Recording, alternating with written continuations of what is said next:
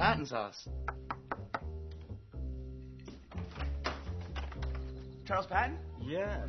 Ron Matties, U.S. Census Bureau. Ooh. You've been selected for a personal information session. Oh, is that bad? No, that's good, sir. Oh, good. Yeah. Aren't you a little young for government work? Well, actually, I'm not a GS-11 yet. No, I'm just a GS-4. But, you know, GS4. should we do it?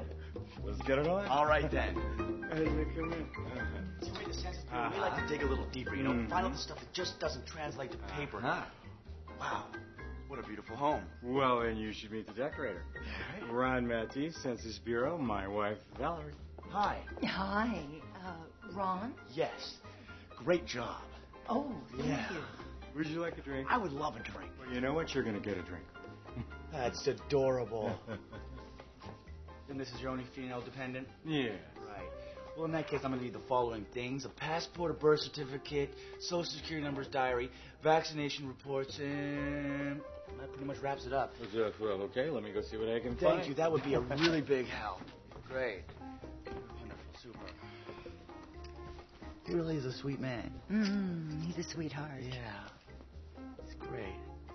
This is a very lovely, lovely house you have here. Oh, thank you. You're welcome. I like to decorate. Oh, good. I can see that. And I do my own gardening. You do your own gardening? And decoupage. And I love to suck cock. You're And a I arrange cocksucker. flowers, You arrange too. flowers? Really? Where are those old school records, honey? Oh, in the back of her closet in the shoebox. Yes. Oh, shit. Well, no. My ideal guy has childlike wonder, maturity, blue eyes, honesty, knows what to say without being told.